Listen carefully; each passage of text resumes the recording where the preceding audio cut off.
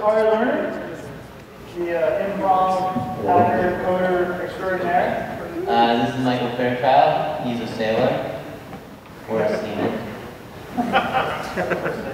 And we both work we're both lead software engineers at AT&T Interactive, really far away from here. And we are working on a piece of software, a piece of open source software called Poolparty. So that's a great idea. Oh yeah? Yeah, I think it's an open site. Yeah, it lets you message your friends. No way. Yeah, and they can follow you. No way. Yeah. Oh, and we should totally like limit the character count. Yeah, like 139 characters. Yeah, that's it. Yeah. I don't want any more. That'd be great. Okay. Well, let's get started. All right, sweet. Cool. So first we have to write. Should be pretty easy. Maybe we'll write in rap or something. Yeah, or ways. Or ways. Then we got instantiated servers. Yeah, that's right. All right. And then we have to configure them, like SSH in, yeah, and like install stuff. It's gonna be popular, so we're gonna need to scale them up. Yeah, well, because we're like the day it opens, there's gonna be like 4 billion hits. Probably. Yeah. More than 10, like this other story. Yeah. And then we're gonna reconfigure them. Because what if things change? Like if we want videos on the messages instead of like text, like 139-bit video. Yeah. Totally. And then of course when we don't want to spend money we don't have, gotta make sure we scale down.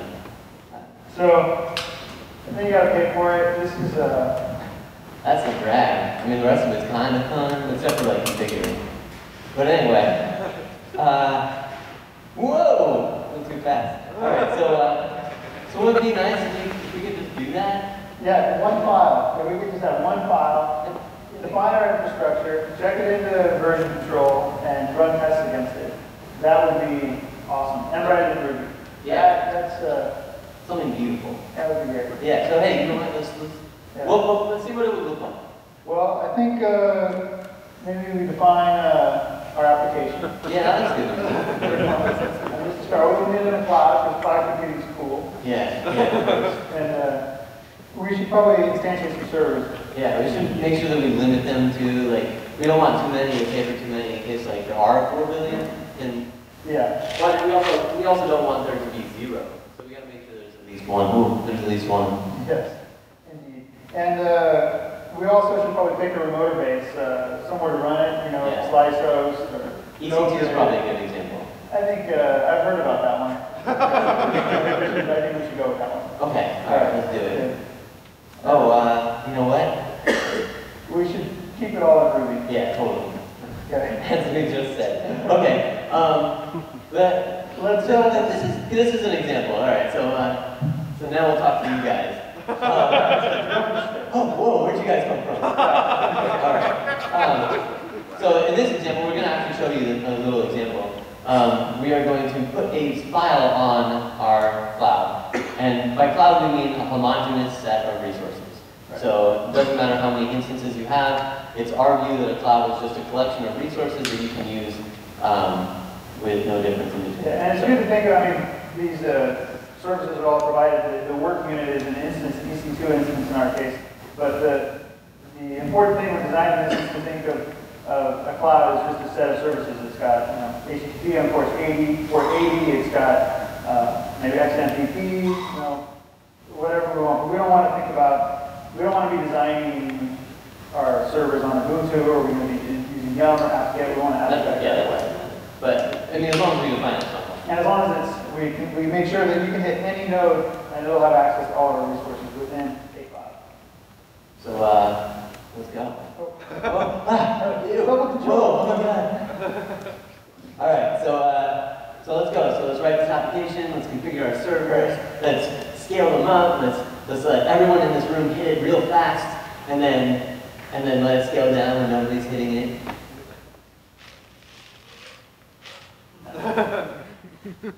Oh god, that one's so much nicer, doesn't it? It's preferable.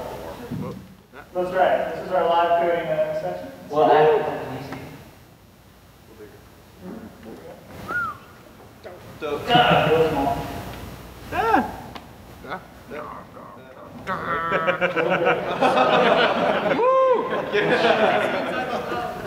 Alright, so actually, I did a cloud start already because it takes a little bit of a while to instantiate and stuff. But I promise you it's there. I can show you it if you really want after. But we want to reserve some space so we can show you actually some other cool features of it. But yes, cloud start started in that. And it did that. I took a screenshot so you can see it. Well, that's not true. I copied and pasted the text. So what does that do? Launches our servers, so it's going to make a call out EC2 instantiate servers. We've already, if you have the defaults for .ec2 directory that's got your keys there, it'll use those. You can specify your keys.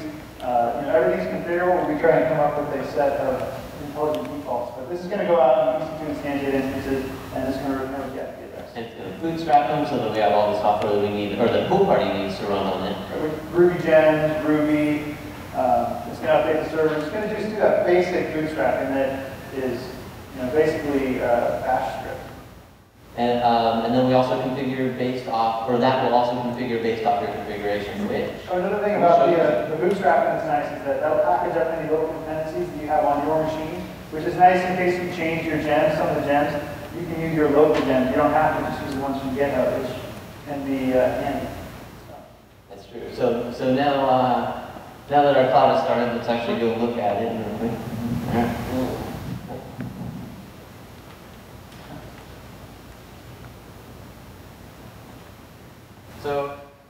So if you don't follow the Poolparty convention, you can pass. I'll tell you what the Poolparty convention is in just a second. But you can pass a file. You can pass your clouds.rb file to every command line.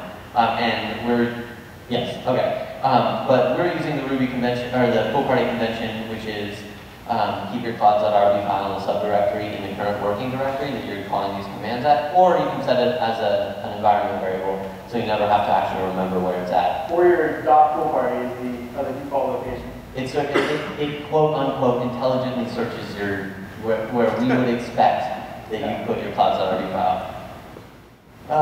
So we can run. Oh, this is so small. There we go. So you can run a cloud list, and that will show you that. Small cloud at the moment.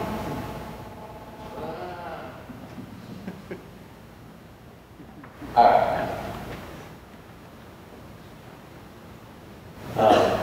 That's a duplicate. That's in case the live internet didn't work. That's right. So then we can also SSH in. Oh. All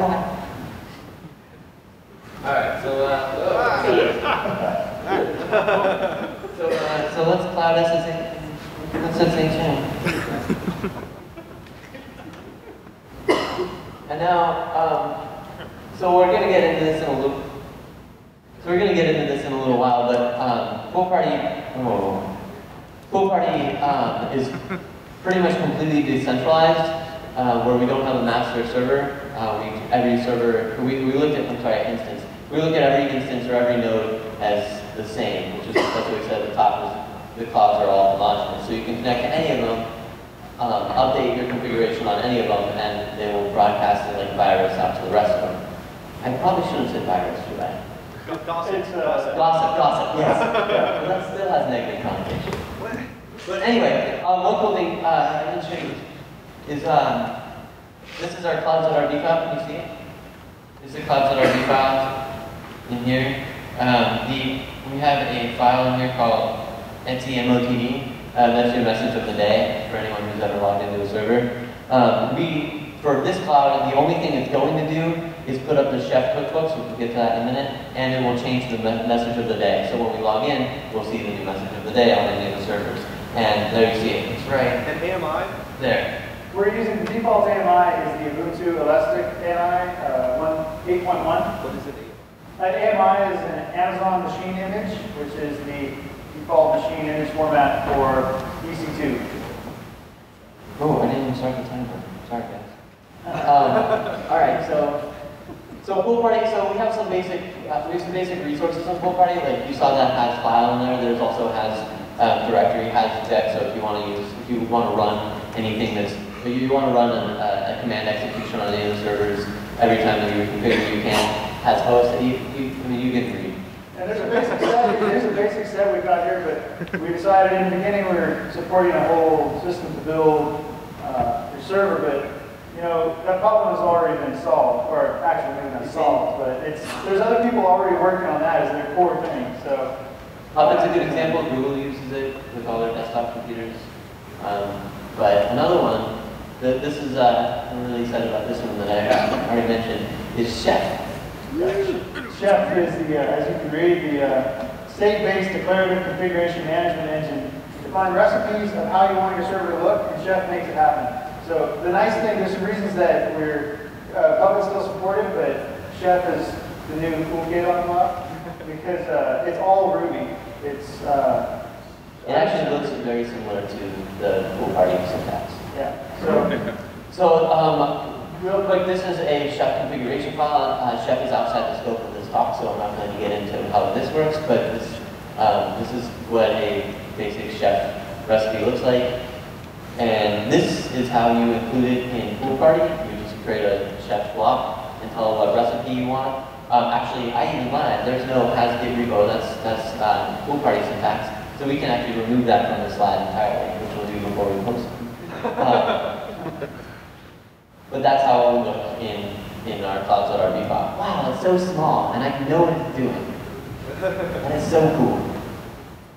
So cloud configure. So let's say you change your cloud. Can I do that? So let's say you change your cloud. We no longer want to say welcome to your new Poolparty instance. We want to say welcome to RubyConf. Save that. Then the way that you update it is by just typing cloud configure. What's really neat about that also is if you define a deployment in your clouds.rb file, every time you do cloud configure, it will update the resources and it'll deploy your application, which is super nice because a lot of times you can forget that you have other gem dependencies and you don't end up installing them. So this way, cloud configure just takes care of it. But Poolparty doesn't. It's only an assumption if you want to use a Git repository in your clouds.rb file. So you don't have to. You can still use Vlad or Capistrano or rsync. We have our own basic deployment bootstrapper, which we did. We also have Capistrano deployment, but it sort of started to feel like Capistrano was a little bit more than we needed. So just wrote a really basic SHN and run some commands for basic deployment. All right, so that's what cloud configure will look like. We'll switch back over in a little while so we keep going to think we're going fast. Yeah. So cloud configure is idempotent, which basically means unchanged and multiply by itself, or in simpler words, run it a bunch and it won't change things unless it needs to, which means that we can cloud configure and then cloud configure, and cloud configure, and cloud configure. It's all happening. So I have just a basic Rails deployment. I just want to throw a Rails or a Sinatra or a Waves app up. How do I do that? Like, I don't want to have to go write all that. Which is a big reason why we switched over to using Chef, so that we can support all these cookbooks. So this is the ops code repository. And that's like a quarter of the page of the recipes that are available. I think there's 55 up there, if, we didn't cut it off. So, and then 37 Signals has a repository full of some recipes, and Retro has Passenger, I think, repository. And holy crap, oh my god, you know what I just heard? Twitter clone got talked about on Oprah. Oh crap. Yeah, seriously. we better know how to expand. Yeah, so how do we do that? Well, actually it's right here. Oh, no way. Yeah. Expand when load greater than 0.8. I think that would be a nice way to say it. Yeah, that's not bad. And contract when the load is small. Yeah. So what we've got, these metrics, the next slide says these metrics are not just per instance, but these are averaged across the cloud. Because if you just have one that's real busy, you don't want the whole cloud to expand and take more instances. For sure. The other problem that, with the cloud, on the note about resource usage, is that if you build a large Rails app or any kind of app, the resource usage is different for different resources. So the Rails site might be, the Rails mongrels might be just cruising along, but your database is getting pummeled because. But there's a solution to that. What's that?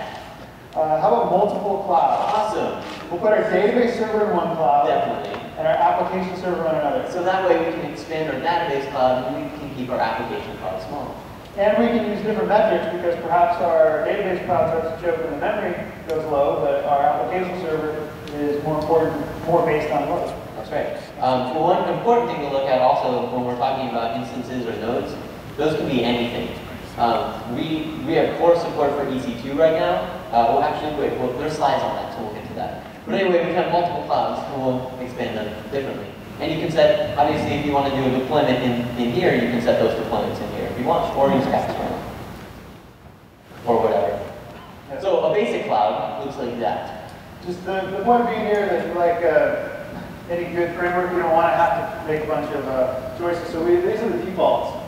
2 to 5 instances using EC2. The AMI actually wouldn't be that, it would be an instance ID, but that's more descriptive. And, My bad. And contractual load is less than 0.65, load is greater than 1.9. So these are just some basic defaults. There's a list of other defaults that are more detailed, but In a class called default. yes. What is the range on the 1.9? It seemed to make sense when you were going from 0 to 1, but It's uptime. Oh, no. It's uptime. Ah. It's uptime. That's my fingers going crazy over here. It's uptime. If you ever run the uptime command, you'll see it's just based on the load. I don't know the exact measure charges or something this one does, but it's just based on what's that? Yeah, it's the number of threads waiting on the current CPU, etc. There's a man page. Yeah. So as we said before, Poolparty is decentralized, so any instance, all the instances themselves act as a quote-unquote master, and all the instances themselves act as a quote-unquote slave, which is actually kind of cool to think about it. Get back to work.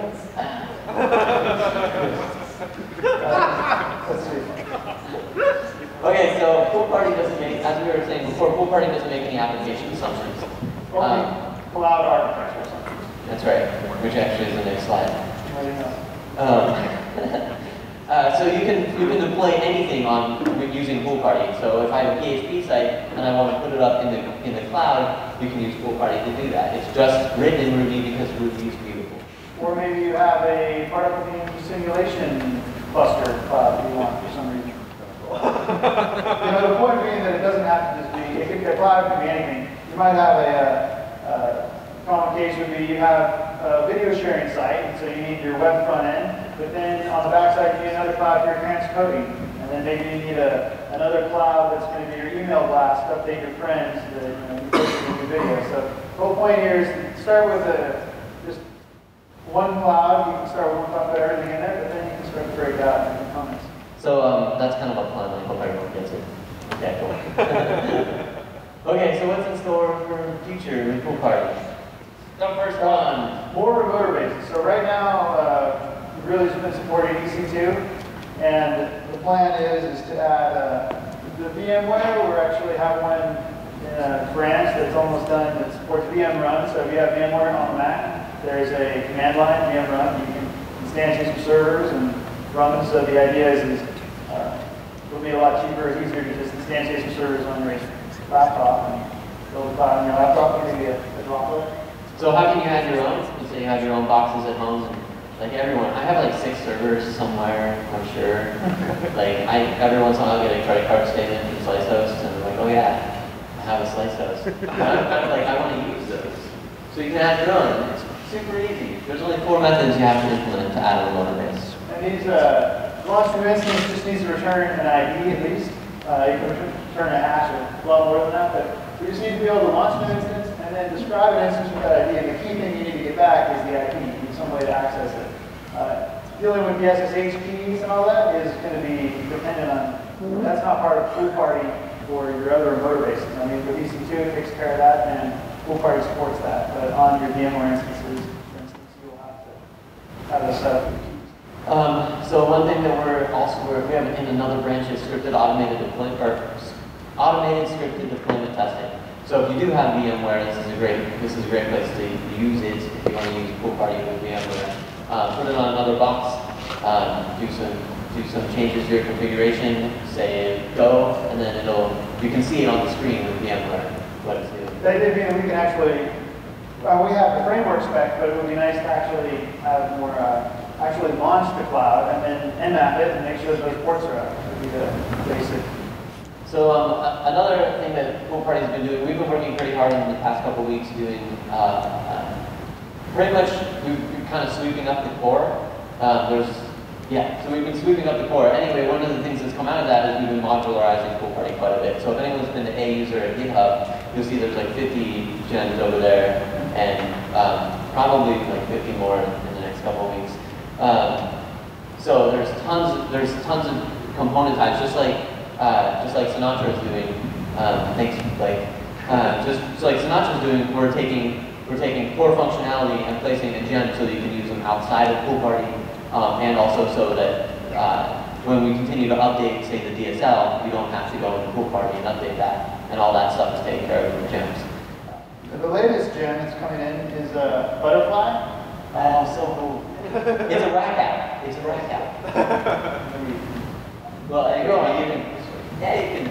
Basically, we're using HTTP for inter-node communication. Something similar, something Dan was talking about earlier today. We're not looking at HTTP as something for the browser. We look at it as a very solid protocol that we can use and jump on top of for our inter-node communication. That's what Butterfly does. So if you go to GitHub and you look at Butterfly, that really cool description really just means pass information over HTTP. And a nice thing about it is we have a description, a clouds.json file. We're storing the state, we're updating that with our load and cloud information. So we just want to be able to do an HTTP request to that and get the data. So Butterfly is kind of nice because you can just do an HTTP request to a URL and it'll just pull the data out of the JSON. So when you go to /load, it'll go to the JSON file and find the load element and just send that back to you. It's super basic, but a lot of times that's all you need. You have some, or it could be an object. You just have a class that has an object and it'll call that method and return whatever that method is.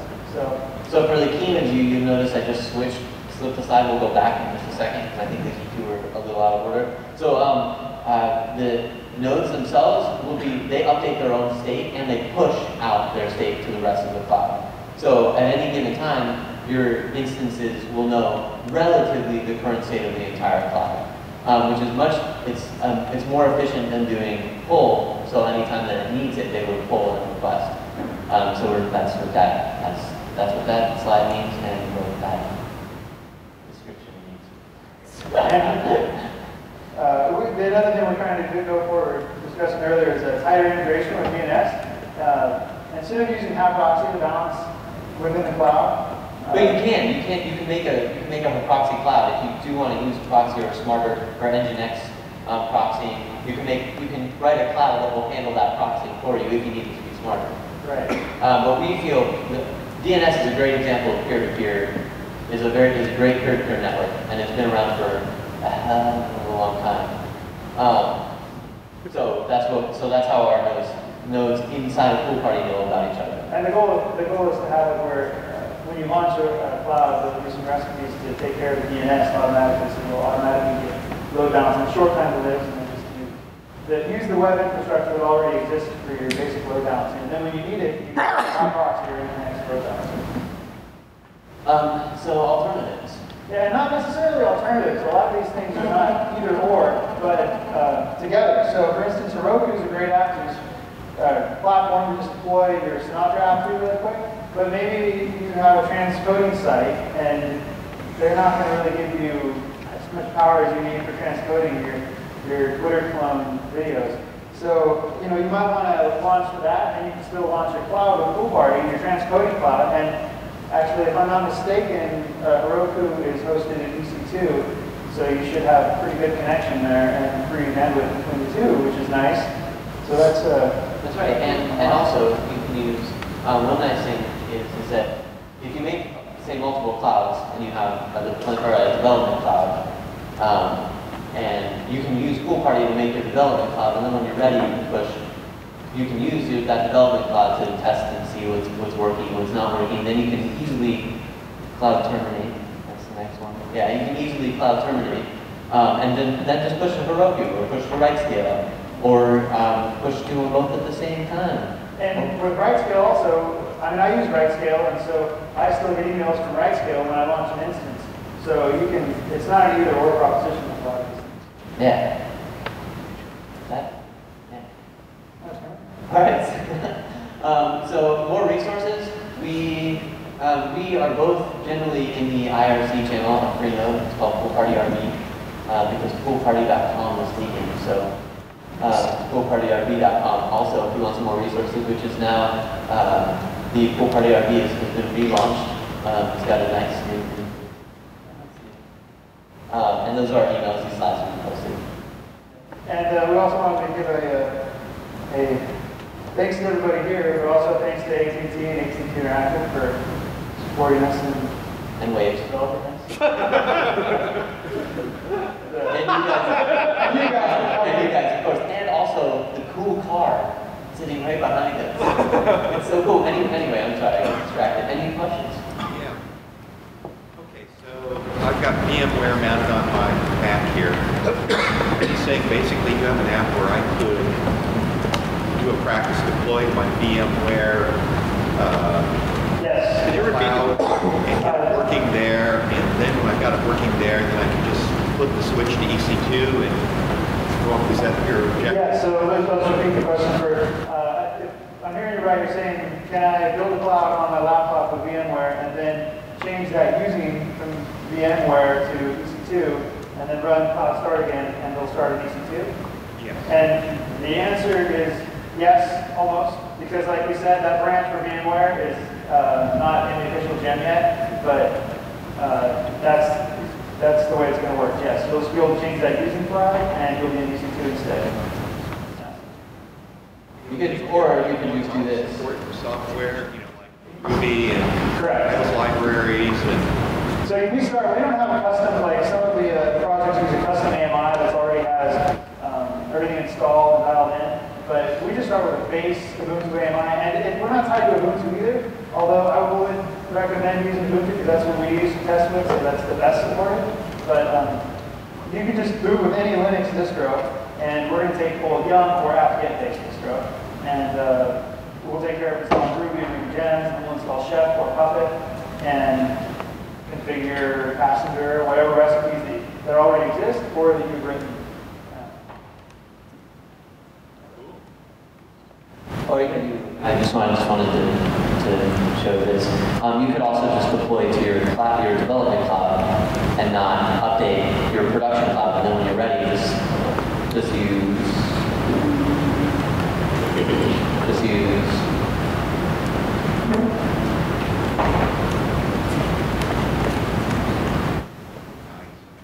So. Is there a way to include similar config stuff? Yeah, that's a good point. So you're showing the pool multiple clouds slide, or actually it's right here. So you'll notice that this is pool application instances, so all of those in the outer block are going to inherit on the inner block. So cloud production EC2 is going to have instances 1 to 3, prepare also work, AMI. It's going to have all that, so you can override it inside the cloud. Like you can say your default's in the pool. So we have a pool of clouds is really that.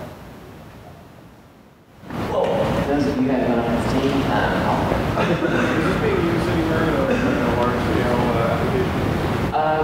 CPO Commerce, actually, everybody's using it in CPO Commerce, and that's the most biggest deployment that I know of, and we're hoping to use it.